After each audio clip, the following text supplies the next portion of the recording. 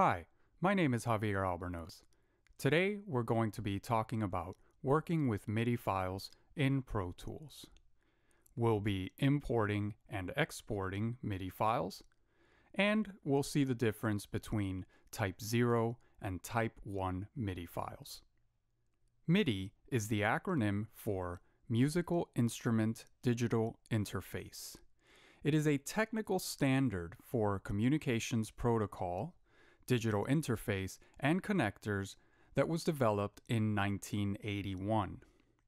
A single MIDI cable is a 5-pin cable that carries 16 channels of data, and it can include note on or off, pitch data, velocity, which translates to volume or loudness of an individual MIDI event, vibrato, panning, tempo, etc.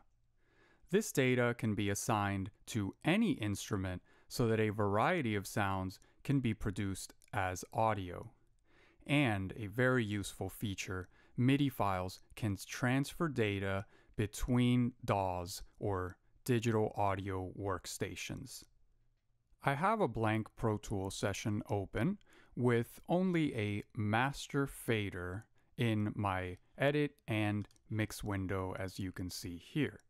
Now what we're going to do is import a MIDI file and see what kind of options we have, and you'll see how this can be a very useful tool when working with other producers or composers and trying to transfer musical data, and how this generic file type can actually work between different DAWs. So the first thing we'll do is click on File in your drop-down menu, go to the Import tab here, and you see, other than audio, video, and other options, we have an option for MIDI. So when we click on that, we browse, find the MIDI file that we'd like to import. You can see here that it is a .mid, or sometimes it'll be a .midi, M-I-D-I file. We'll click on that and we get our MIDI import options window. So let's take a look at each of the options. First, we can import, just like with audio or video, we can import to a new track or simply to our clip list, so it'll show up here in your edit window on the right-hand side. So in this drop-down tab, if we were to choose new track, we get the choice of importing as a MIDI track or an instrument track that will have the same kinds of inserts and send slots that we've seen on our audio tracks, aux input tracks, and master tracks. So that's how you would load your instrument plugin right on your track that imports with MIDI data. So down here, we've got location. We've got, again, some of the same options you've seen before for other types of importing: session start, selection spot, and song start, which is not an option that we can select right now because we have not set a song start position in our timeline or in our session.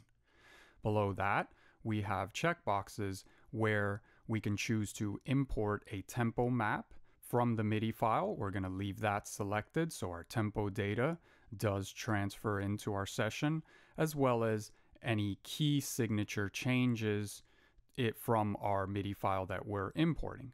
These other options below that are grayed out do not apply because we don't have any existing instrument MIDI tracks or MIDI clips in our session. So let's start with importing as MIDI tracks, all as new tracks. We click OK, and we see our data imported into our session. Now, there's a lot here that came in, and we'll take a look at each. So the first thing that we see here are the individual tracks for each instrument that made up this specific MIDI file. Now you can see that very conveniently, because they were named when they were exported as a MIDI file, the name transfers in, and that's very useful because, again, This is just MIDI data, so there is no audio assigned to any of this unless we create instruments and assign the audio. Let me go ahead and move my master track down here to the bottom. So if I hit play right now, like I said, there will be no audio because this is just the MIDI data. So even though there are MIDI events being read, we're not going to hear audio unless we create instrument tracks and load VST instruments. So let's take a look now at our mix window. Because we chose the option for MIDI tracks, we do have all of our MIDI faders here. And again, because these are MIDI and not audio-based tracks like an instrument track would be, we don't have slots for inserts and sends. The volume that you're seeing here is actually referring to MIDI volume, which is controller number 7. So let's click on an individual track. We'll go down here to bass that has some data right at the beginning, and you can see we have several things. You can see the individual note events, and below those, in this lane here, it's marked velocity. We're viewing the associated velocity with each note. And if I click and hold, you can see it's showing me what velocity number this is at. 59 for this note, 83 for this note, etc. Now, below that, we have an additional lane, and this one is set to MIDI volume. So you can see here, this corresponds to our fader here, where we are seeing MIDI volume as well. So you can see this value is set to 53, and our MIDI volume value here is set to 53. We do have some automation happening of this MIDI controller that if we were to play back our timeline at this point, you will see it reflected in your mix window back here as you just saw this fader move. I'll play it again, keep an eye on our bass MIDI volume fader, and you can see that that data is being reflected in our mix window. So let's close that up and take a look up here at our timeline where we see that plenty of other data came in with this MIDI file. So we have here our marker lane. Now, if I zoom in, you can see that these are simply markers that the person that created the MIDI file entered for use while producing the music. And this specific piece of music was written to video, so it looks like here these marker tracks are marking different things that happen in the video. So you can see all the way to the end there are markers, and they translate with your MIDI data from whatever DAW you are working with. Now above that, we have our meter or our key signature. And you can see here that we have our first meter entry or key signature entry, and it is 4/4 time signature. And as you advance, you can see along this lane here that there are some meter changes. Here's a 3/4 change. Here's another 3/4, 2/4. So all of those are crucial to this data playing back correctly. So it is the reason we did want to choose that box that allowed us to import our key signature data. Now right above that, you'll see the tempo line. And if we expand this, there is a drop down arrow and we can choose to expand this as large as we'd like. You can see here that this along our timeline, which is the x-axis, on our y-axis, we have tempo in beats per minute or BPM. So right here, we're being shown 65 all the way up to 200. And you can see that there are a lot of tempo changes happening. If I scroll down, I can see all the way down to almost a complete standstill in our tempo if we go all the way down to 0 beats per minute. So this is also crucial for correct playback, and these kinds of tempo changes, you're seeing a lot of them, and you're seeing drastic tempo changes because this was written to picture. So this is common for film score that tempo changes happen pretty regularly throughout. So you can see how that can be pretty important when you're trying to import somebody else's composition as a MIDI file. Now let's go in the other direction and take our MIDI data that we have here in our Pro Tools session and export it as a MIDI file that we could then share with another composer or producer, and they would be able to take that MIDI file and import it into either Pro Tools or any DAW or digital audio workstation that accepts MIDI files.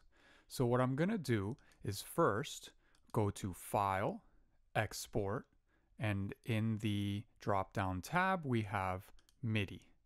So we really don't have a lot of settings here, but the most important one is MIDI file format. So a Type 1 MIDI file, as you can see here, is a multi-track MIDI file. So right now in our session, I see we have 11 MIDI tracks. So it's important that we choose Type 1 so that this data would translate exactly as you see here as separate tracks, and they'll be labeled just like you see here: Spanish guitar, violin, etc., etc. So I'm going to click OK. We're going to get our option here to name the file. So I'm going to name it as merely Type 1. Click Save, and it very quickly saves that file. Now, I'm going to revert my Pro Tools session to a blank session, just so that we can go ahead and see the results of the MIDI file that we exported. We're going to go to File, Import, and again we go to MIDI as the file type.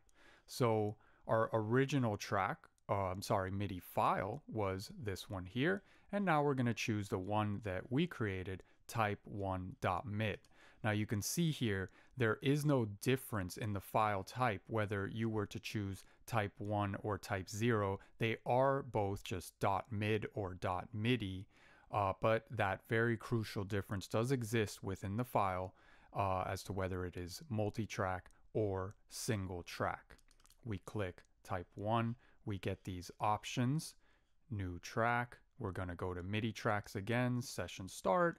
Well, again, we want all of our tempo map data as well as key signature data. We click OK, and there we have our MIDI file imported again with all of our marker data, our key signature data, and our tempo data up here, as well as the 11 tracks that make up our MIDI file.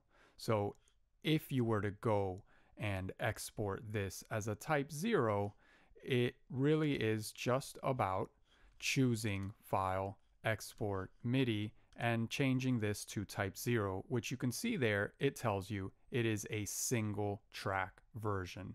Now that's definitely not as useful, because essentially all of these tracks will end up on one track, and you won't have this kind of separation that you need when working with a multi-track session.